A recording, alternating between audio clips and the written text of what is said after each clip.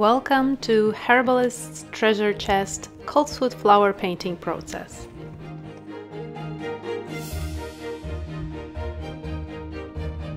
I know that I'm gonna regret this, but I'm taking him as well.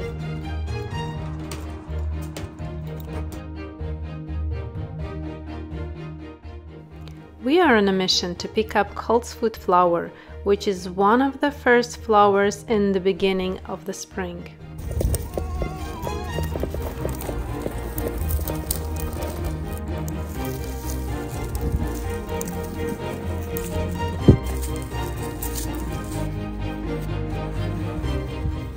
I need a sample for a reference photo and color matching.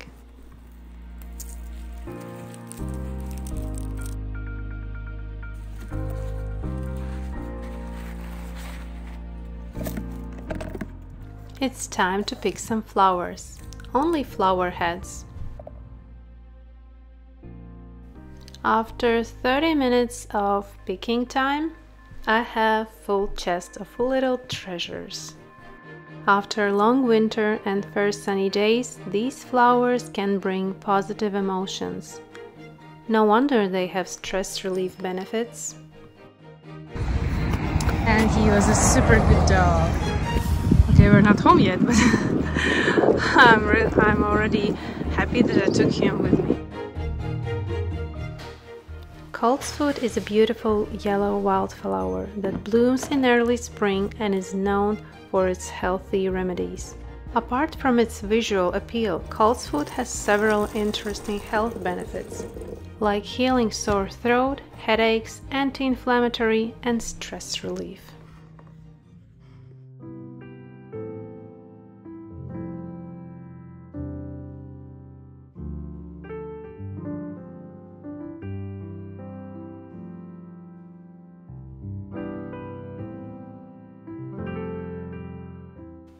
And we can start painting.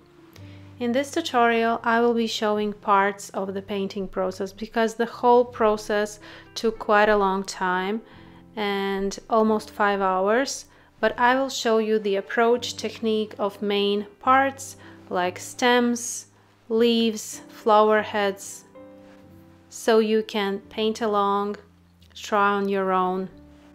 I'm going straight with fine brush. I'm not applying water.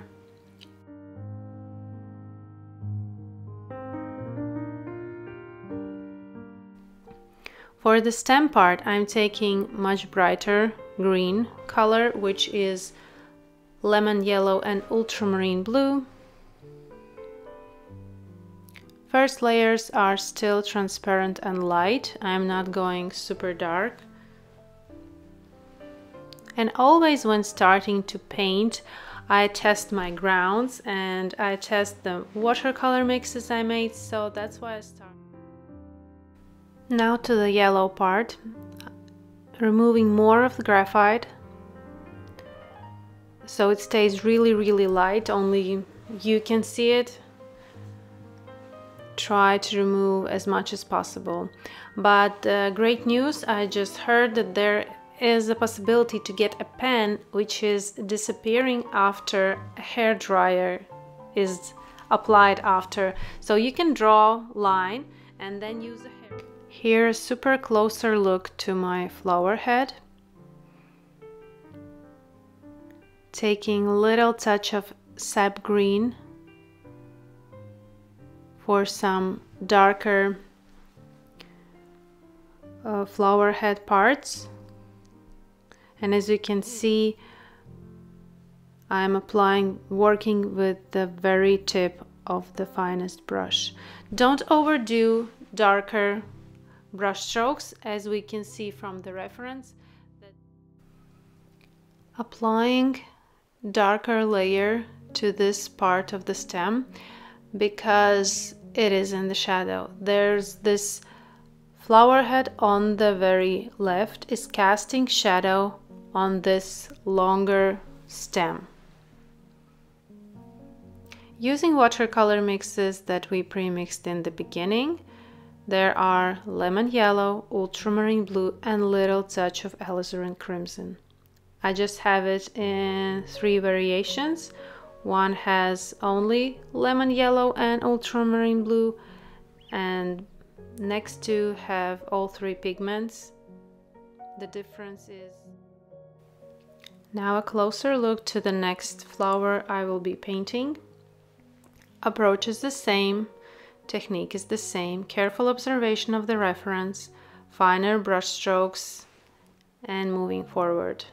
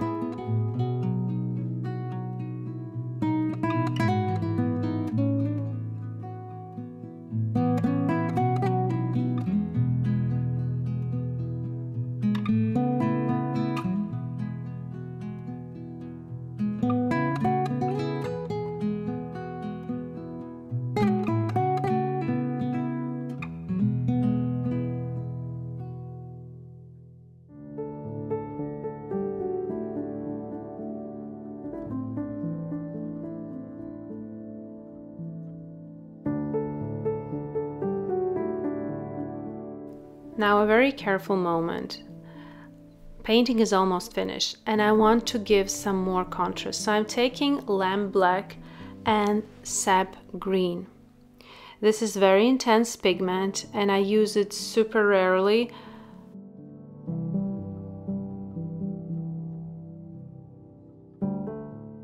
With a finer tip brush, I'm putting some minor, super tiny brush strokes in some of the areas. Adding sap green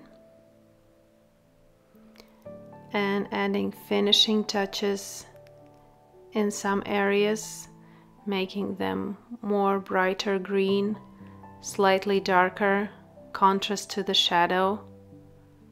And I'm painting over the whole area because underneath everything is in places. I have tonal values, details, and this is just a very light wash over some parts that I need to make darker, because from the reference I noticed that some parts of the flower are still much darker in the shadow and I need to build contrast in order for lighter areas to look lighter. I'm not touching now light areas, I'm just giving a little bit more contrast to the shadow. I'm finishing up this painting and I learned a lot, especially patience, and I so enjoyed painting this Coltsfoot flower composition. Well, artwork is done. I like the result. It's very detailed. It did ask a lot of attention and time. This tutorial is a little bit over an hour, but in real life it took me about 5 hours of work. That is when we have a lot of details and teeny tiny work to get realistic results. Hope you enjoyed this tutorial, and this is for Artwork Mail Club of April. Thank you and see you in my next tutorials. Bye bye.